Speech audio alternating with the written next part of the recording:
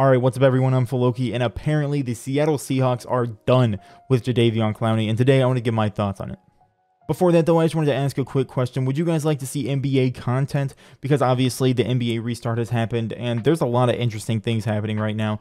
But, you know, obviously this channel is a Seahawks football channel. You know, I just wanted to ask because, you know, I'm a big fan of basketball. I think I'm pretty knowledgeable about the NBA and how basketball is actually played more than the NFL and football. So I just wanted to ask, and, you know, maybe if people actually would like to watch some NBA content, I could make some as well. But now to get into the video, reports from Michael Silver have basically said that the Seattle Seahawks have given up on Jadeveon Clowney because he's asking for too much. Now, Jadeveon Clowney was given a, I think, one-year deal for 15 or 16 million from the Seattle Seahawks earlier in free agency as kind of the final offer, but apparently he still wants more than that, or he's just uninterested in the 15 million that they offered. And, you know, now that the Seahawks, I believe, only have $10 million in cap space, they can't afford that. And it seems like they're moving on to someone cheaper like Everson Griffen or Clay Matthews even. Now, as you've been seeing the tweet on your screen, you've probably noticed something pretty interesting at the end. It says a deal could happen soon. Now, obviously, this is talking about Clay Matthews or Everson Griffen, two veteran pass rush help options. And this is really good to hear because it's basically guaranteeing that the Seahawks are going to do something to help their pass rush. There's a lot of very good veteran options that they have, or, you know, cheaper 1 year, 2 year maybe options that they can go with to help their pass rush. And it's good to see that a deal could happen soon. Is basically telling us that the Seahawks are going to do something at least to try to help their pass rush with some sort of veteran. Also in the thread of the original tweet, Michael Silver says that Jadeveon Clowney is still trying to look for a deal that fits what he believes his value is, but no team right now is willing to give him that. And honestly, I think that just means that Jadeveon Clowney is going to probably have to panic and sign a much cheaper deal than he wants to closer to when the season starts. And, you know, obviously, since of the whole coronavirus thing, Jadeveon Clowney, he's been injured quite a bit in his career. He played through a hernia last year, and I mean, he's going to have to get a physical done by teams. And apparently, there's been something said from Michael Silver as well, I believe, that teams have to do a kind of 5-day testing period for the coronavirus for any player they fly in to try to do a physical for before they can enter the building. So basically, they'd have to contact a player, fly him over, wait 5 days, and then do a physical. So, you know, any team that would be interested in Jadeveon Clowney would have to wait basically at least a week before they could sign him if they actually wanted to get a physical done. So Jadeveon Clowney, his options are looking limited, so I wouldn't be surprised if he signs a much cheaper deal than he is wanting just for a 1-year deal to get past this season, you know, with all the weird stuff going on. But it's looking kind of bad for Jadeveon Clowney right now. But I'm glad that the Seahawks have moved on, and I really hope that Everson Griffen is a choice. But, you know, Clay Matthews is also a very good player. So to compare Everson Griffen and Clay Matthews real quick, we're going to look at the stats from last year. In 2019, in 15 games, Everson Griffen had 8 sacks, 24 quarterback hits, and 11 tackles for loss, while Clay Matthews in 13 games had 8 sacks, 11 quarterback hits, and 9 tackles for loss. So obviously 2 less games for Clay Matthews, much less quarterback hits with the same amount of sacks. So honestly, it's looking like both of these players would be pretty even options, pretty good options either way. They would definitely play different roles in the scheme of Seattle, and we're going to get into that right now. Now, I'm not super knowledgeable about schemes, especially not defensive schemes when it comes to football, but I have been reading a bit, and I'm going to be quoting a part of the Seattle Times article that was recently posted right now, and this is basically what it says. Everson Griffen projects more to play the 5 technique end spot in Seattle's scheme, where Rasheem Green, LJ Collier, and Jackson play, while Matthews would project more as a Leo or rush end, where the Seahawks would also use Bruce Irvin, Benson Mayowa, and rookies Darrell Taylor and Alton Robinson. Now, I'm going to be completely honest with you. I have no idea what a 5 technique end spot is, or a Leo rush end or whatever.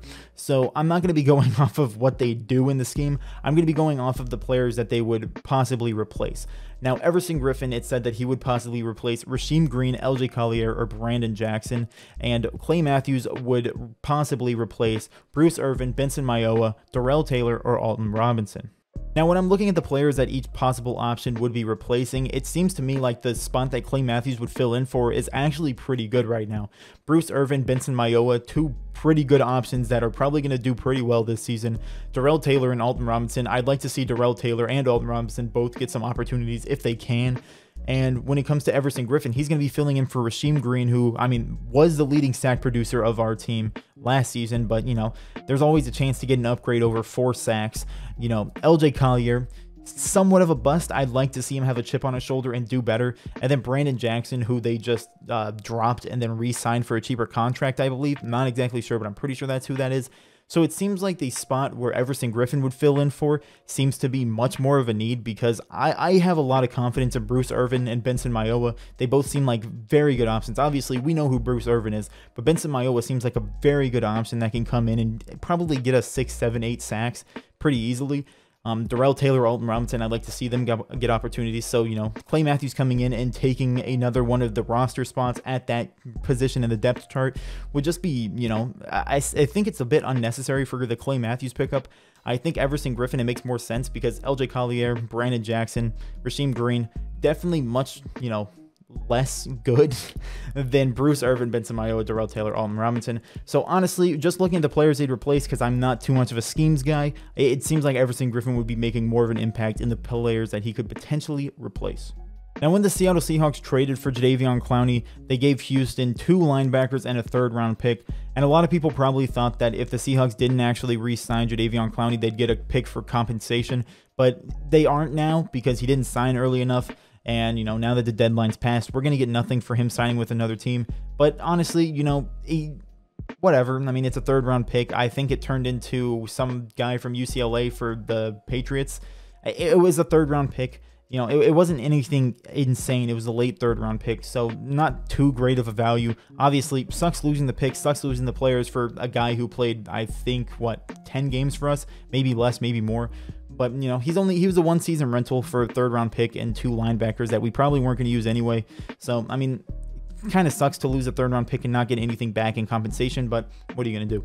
Now, to wrap up the video, what should the Seattle Seahawks do? Obviously, both Everson Griffen and Clay Matthews are going to be 1-year options. They're both veterans. I think Everson Griffen is 32 and Clay Matthews is 34. So they're both definitely around the end of their careers. They're going to be getting a 1-year deal, probably pretty cheap as well. So I think, me personally, from looking at the players they'd replace, I think Everson Griffen should be the pickup. I've said that he should be the pickup. You know, Clay Matthews, he played less games, got the same amount of sacks. You know, the stats looked all right, but, you know, Everson Griffen, he had 13 more quarterback hits. And I mean, that does mean something. That means that he's getting to the quarterback a little bit more than Clay Matthews is. Obviously, they play different roles in whatever defense they're going to be playing for. And, you know, I'm not too knowledgeable about the difference in the roles that they play. I never played football. I played basketball my whole life. So I'm just a big fan of watching football. But, you know, it seems like from the players that they'd replace, Everson Griffen would be replacing Rasheem Green, LJ Collier, and Brandon Jackson. It just seems like Everson Griffen's going to be filling a much bigger hole. And Clay Matthews, he would supposedly take the spot of Bruce Irvin, Benson Mayowa, Alton Robinson, and Darrell Taylor. So it just seems like, you know, Bruce Irvin, he's probably going to be the starter. Benson Mayowa looks like a very good option. He's probably going to get quite a bit of opportunities. Darrell Taylor, Alton Robinson, 2 rookies that we probably want to try to get in the game to try to grow. So it just seems like Everson Griffen makes more sense because, you know, Rasheem Green, LJ Collier, you know, they're not the greatest of players. Obviously, Rasheem Green led our team in sacks last year, but we don't know what he's going to be. 4 sacks isn't anything amazing. But, you know, I think Everson Griffen is definitely the option. I assume he'll probably sign a 1-year, maybe $5-6 million deal. That's probably not too crazy with the guarantees. And then maybe we can sign Josh Gordon for relatively cheap whenever he gets his decision for his reinstatement. So honestly, I think Everson Griffen fills a bigger hole. Yeah, I mean, I could be completely wrong. I'm just going from what I've read of like the people that he would possibly fill in for. And I think either option would be fine. You know, it'd be a 1-year rental for not too expensive. And we would probably be able to get Josh Gordon on the side as well. So either way, I think there's not really a bad option here. I think Everson Griffen looks like a better option in my opinion, but Clay Matthews, I'd be willing to have him too. I'm just glad that Seattle Seahawks are basically guaranteed to go after someone to help their pass rush, and I think that either way, it's going to be a cheap deal, and Josh Gordon could possibly be signed as well. But with that, that's going to do it for this video. Let me know in the comment section below what you guys think of this. Everson Griffen, Clay Matthews, who would you rather sign? Do you care about Jadeveon Clowney being given up on? I think it's a good thing. Jadeveon Clowney, I mean, he can definitely be a great player, but, you know, $15 million or more for someone who seems pretty inconsistent when you watch him play, you know, I just was not a big fan. So I'm glad we're probably going to go after a cheaper one-year veteran option. And I mean, the money that we were going to give to Jadeveon Clowney is probably going to be going to Jamal Adams now for the next long time, I hope. So, you know, honestly, I think it's a good thing that we've given up on Jadeveon Clowney. Will Jadeveon Clowney get a deal from another team? I have no idea. We'll just have to wait and see. But, you know, once again, let me know what you guys think in the comments section below. And leave a like if you enjoyed the video. Subscribe if you're new. Subscribe to my second channel. We're almost at 100 subscribers. And follow me on Twitch. I'll probably start streaming sometime next week. So stay on the lookout for that. I'll obviously announce it on this channel. So yeah, with that, I'd like to thank you for watching. Have a great day.